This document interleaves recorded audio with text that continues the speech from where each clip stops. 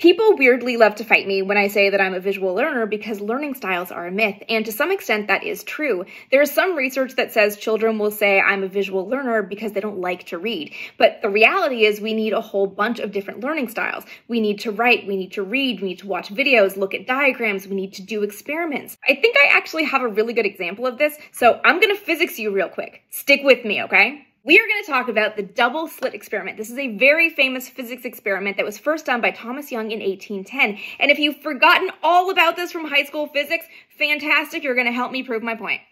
So, the super quick explanation, and I'm deliberately not using my hands for this, you take a laser pointer or some small light source and you beam it at a screen that has two slits cut in it, and then behind that screen is another screen, just a solid wall.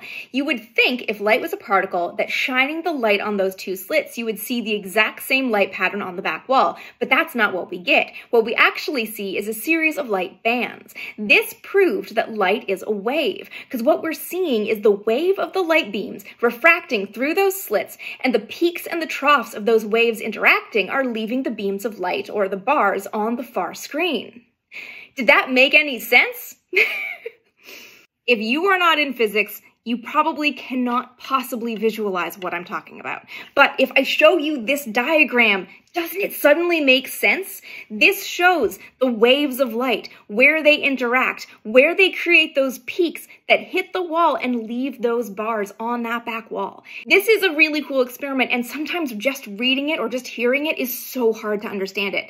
And you add the visual element, and all of a sudden it makes sense. At the end of the day, visuals are just such a great tool to have when we're dealing with complex ideas or big science or something that is really hard to understand or at a scale that we're not used to working on.